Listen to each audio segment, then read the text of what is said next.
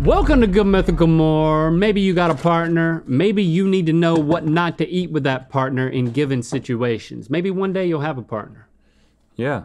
Maybe you don't need a partner, and this is gonna be confirmation of that. Yes, but first, we're going to play Ready Pet Go, where we look at one of your pets. This one's submitted by Avidan, and we try to guess the name of said pet. Oh, I like it when this happens.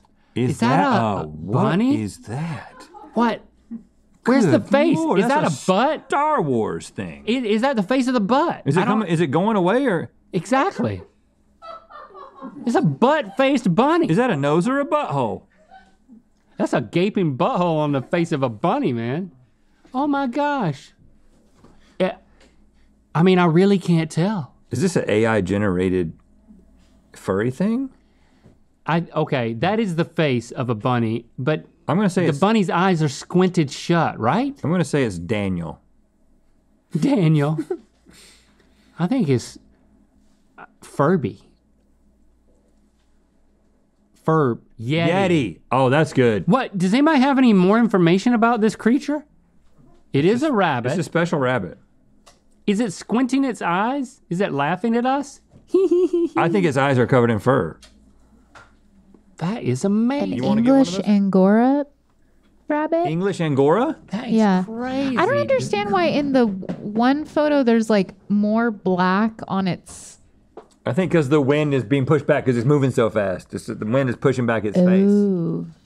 But the way that the arms are coming forward. I want to say it's cute, but I'm also a little scared of it. Well, it has like both a unibrow and a mustache, and I think that's pretty cool. And the unibrow is like a dirty blonde. I can't make sense of it.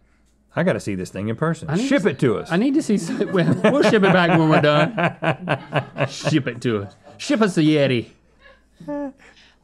Okay, so this more AI also came up with, and so you're going to be determining live the top 5 food partners shouldn't be eating together. I'm going to give you a situation, and you're going to tell me what the one thing is in that situation partners should not eat together. So on a first date. Anything with garlic. Well, you might not be making out on a first date, you know? You might be doing more. Really? Yeah. And you know what? You're gonna be talking close.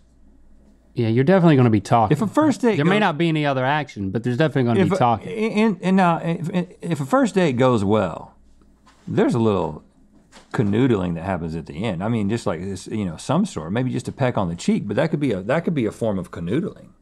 If you both eat garlic though, isn't it okay? No. Because you can still smell the other person's garlic, even if it's coming out of you? Yeah.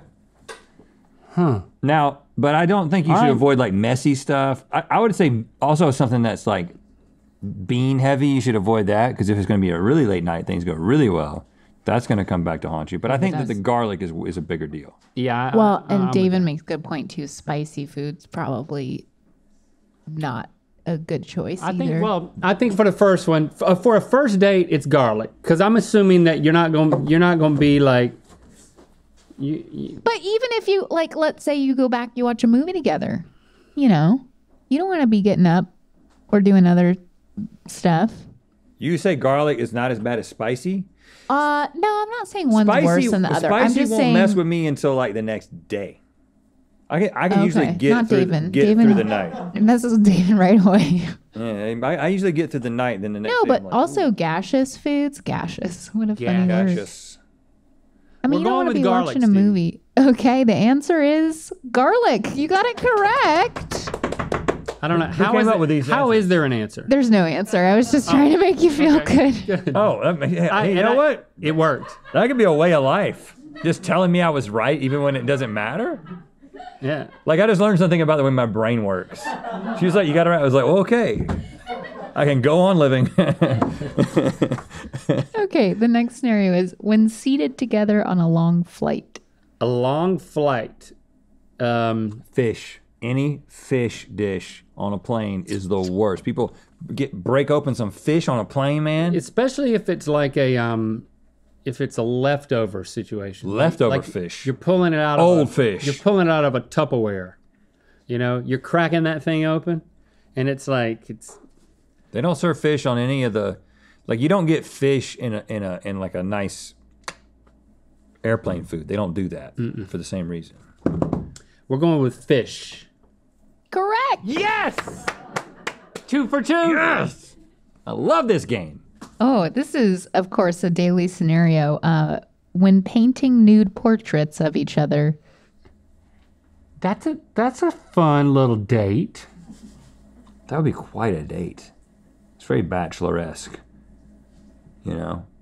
I mean, how on television? How serious do you have to be before you perch that one and see if it falls off the limb? You know what I'm saying? Well, what do you think about seeing someone naked in an artistic sense before you see them in a sexual sense? That's an interesting way to think about things. Yeah, and that's how you would have to explain it wouldn't be sexual. I'm just going to be seeing you in an artistic sense. I'm only interpreting that artistically. But the food, I guess, just something that might spill down onto your body. Yeah, that's what I was thinking. You don't want to cover anything up, but you don't want I think or something that can burn you. A Whopper. Here's what it is. You don't want to eat a Whopper. Because you know how much mayonnaise they put on the Whoppers? Yeah, and the bottom of a Whopper is really hot. And you bite the Whopper and all of a sudden you got like mayonnaise going all down your... Hold on, I don't get... You don't want that? You almost turned me on. Then you're going to paint it. Artistically. Yeah, I almost got turned on creatively when you talked about mayonnaise dripping on someone's body. Yeah, but you don't want... I'm saying you don't want a new portrait of somebody with mayonnaise dripping on it. I think I wouldn't paint... If mayonnaise fell on a woman's breast as I was painting it, I wouldn't include the mayonnaise in the painting. I'd be like, I'll pretend that's not there. You have to. You have to. Paint around it. This is called a real life. It's kind of like a still life, but it's alive. What's that on her breast? Mayonnaise. She was eating a Whopper.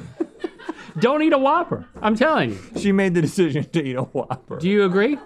Yeah, you're totally right. So we're going with Whopper. You are correct. Yes! Dang it! Yes! What are the chances that a Whopper would be the answer? I don't know. What's the next scenario? When assembling IKEA furniture together. Okay. I want to give a quick shout out to the Mythical Kitchen channel before we answer this. Check out the Mythical Kitchen channel. They got new episodes every Tuesday and Thursday. They have fun. They're creative. There's food involved. There's multiple reasons to enjoy it. Pick one. Mythical Kitchen. I'm going to go with, and hear me out here, Ethiopian food. Are you nude again? Because... Have you been to an Ethiopian restaurant? I went recently, last week actually. It was in Washington, D.C. So they put out a big... It's a big, there's a name for it. It's a large pancake type thing. Yeah. They put the food on top of it, then they give you more of the same thing and you grab it. And what I noticed I've never done it, I want to do it. Oh, it's so good, I love it. But because you're using this bread, and if you're like a first or second, or maybe this is my third time, you end up getting greasy fingers because you're ended up making contact with some of the meats and the stuff. Okay. And I had greasy fingers. You don't want to be putting together IKEA furniture with greasy fingers. Because the furniture's so slick. Right. Well, and you got to touch you have to turn the page of the thing, and you have to. Well, the Allen wrench. Think about turning an Allen wrench. You can't hold on to an Allen wrench with the greasy fingers. Allen wrench, because they tell you not to use the drills. Not to use the zzz. Don't use that. Never drill in IKEA. You got to use the Allen wrench. I'm like, screw you, IKEA. Yeah. I have a zzz. I'm not going to use an Allen wrench. So we're going way out on a limb for this, Stevie. And we're going to say the worst food to eat with your partner while working on IKEA furniture is Ethiopian food. Guys, I don't know how you're doing this, but it is a queen sweep so far. What? Yes. Ethiopian food. I dug so deep for that. I don't know how. That's why at IKEA they have the signage with Ethiopian food with a big cross through it. Yeah, right. Do not. Right. They don't serve it in the cafeteria either there. Yeah, then that's exactly why. Before IKEA is an Ethiopian establishment, right? Establishment. Yeah, right.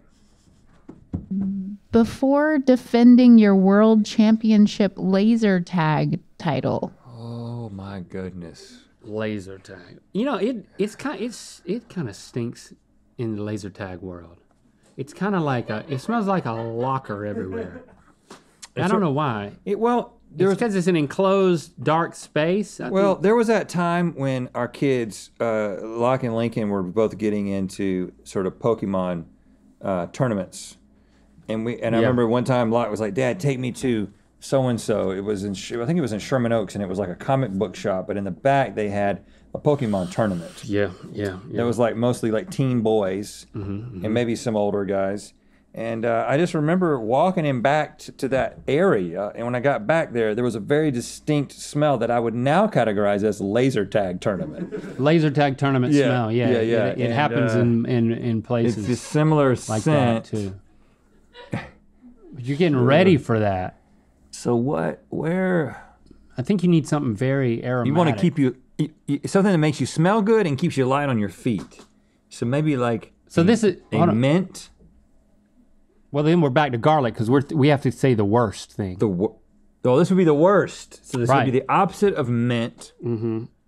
What's something that super heavy? What's the heaviest? What's something that when you eat it, it makes you visible in the dark? Oh, you're eating glow in the dark food. We did that. We did that on this show. I might say something really heavy like radioactive lasagna. I mean, that's going to kill you, but you're not going to be visible immediately. No, if it's radioactive enough, you will be seen. Okay, why lasagna though? Because it's heavy and it's got the garlic in it, so you're gonna stink and you're gonna be hard to move around. Oh, and it's gonna come out of your pores. Coming out of your pores. So I thought it's not just the sauce coming off your. You might get some sauce on you, which is even more visible. Okay, radioactive lasagna. Okay, but are you sure you don't want to think about like things that make sound? You know, you could eat some stuff that makes sound. That could be not good. Is this a hint? How about radioactive tortilla chips? Well, they're eating tortilla chips make sound. Well, you're eating them. No, I mean when they're inside of you. Like you could swallow. You could the buzzers that they have at restaurants chips are inside of you to let you know that the table's ready. Is what I was gonna say. It might be maracas. Yeah. It might be an edible. It might be a radioactive edible maraca. But two of them. So we're gonna go again out on a limb. 2 radioactive edible maracas. Okay, but are you sure? Are you sure? Out of anything that could make sound. Oh no. Okay. One radioactive edible tambourine. Yes. We're gonna go with tambourine. Final answer. Guys, I am so glad you changed because you're right. And everybody in the comments telling me I shouldn't have helped them. Screw you! What? Screw you. What? Man, what? I feel so good about myself. Man. And we almost didn't get it. We almost lost it. I mean, she gave us a hint, but. Yeah, right. We'll take it. I'll take what I can get. We'll take it. All right. Is there another? No, we just celebrated. We're done. That was it. We just celebrated. We made it. Yeah, we did it. It doesn't happen that often. No, it doesn't. But it feels good. We're gonna need a lot of ham to keep our energy up because we got a lot to do. So this is actually inspired. I'm like a seal.